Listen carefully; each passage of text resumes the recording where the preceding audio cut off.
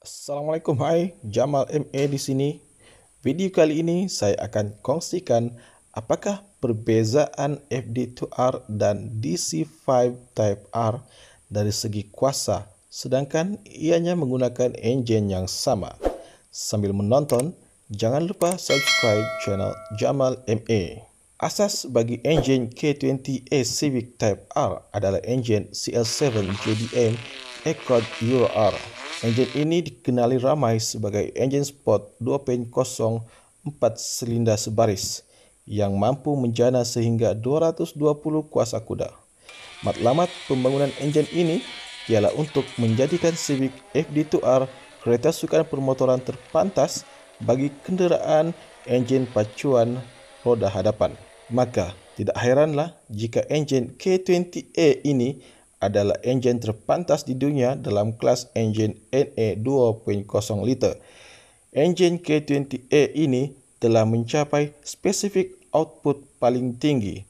Jadi, tugasan mengekstrak lebih peningkatan kuasa telah melalui pelbagai fasa serta pelbagai pendekatan yang menyeluruh. Semua teknologi penyampaian kuasa yang digunakan dalam enjin K20A DC5R Integra Type R dan CL7 Euro R telah digunakan dalam enjin K20A paling terkini yang digunakan dalam enjin FD2R seperti roller bearing rocker arm, conrod dan crankshaft yang sangat kukuh, flywheel dari bahan krom molybdenum ditempah yang mampu menahan suhu dan tekanan tinggi serta muffler belakang dengan ciri khas yang mampu mengurangkan tendangan balik tekanan aliran gas exhaust.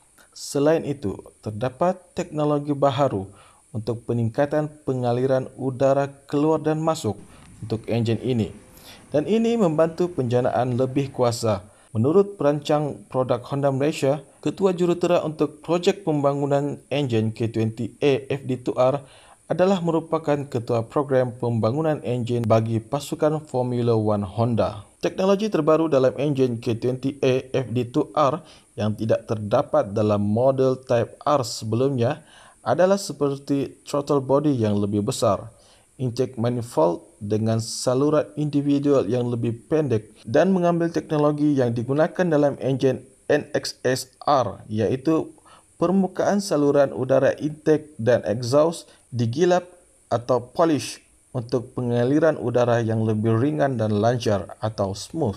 Kombinasi ini memberikan pengaliran udara masuk berkecekapan tinggi. Untuk pembakaran dan pengekstrakan kuasa yang lebih cekap, nisbah mampatan telah ditingkatkan dari 11.5 kepada 11.7.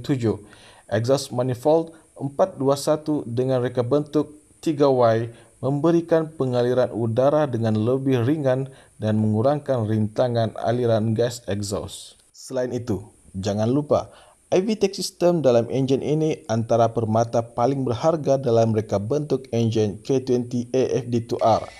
Sistem ini akan memberikan lebih kuasa dan tujahan sebaik saja IVTech berkendali pada RPM 5800 lebih awal berbanding DC5 Integra Type R.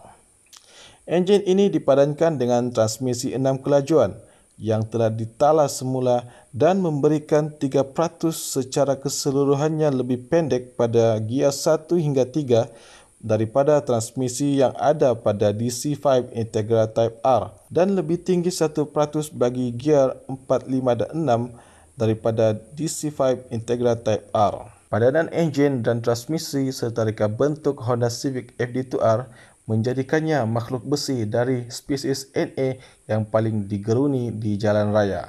Demikianlah penerangan tentang enjin K20A FD2R. Diharapkan video ini dapat menjawab sedikit sebanyak persoalan yang ada di benak hati anda. Terima kasih kerana menonton. Jangan lupa subscribe, like, comment and share. Assalamualaikum. Bye-bye.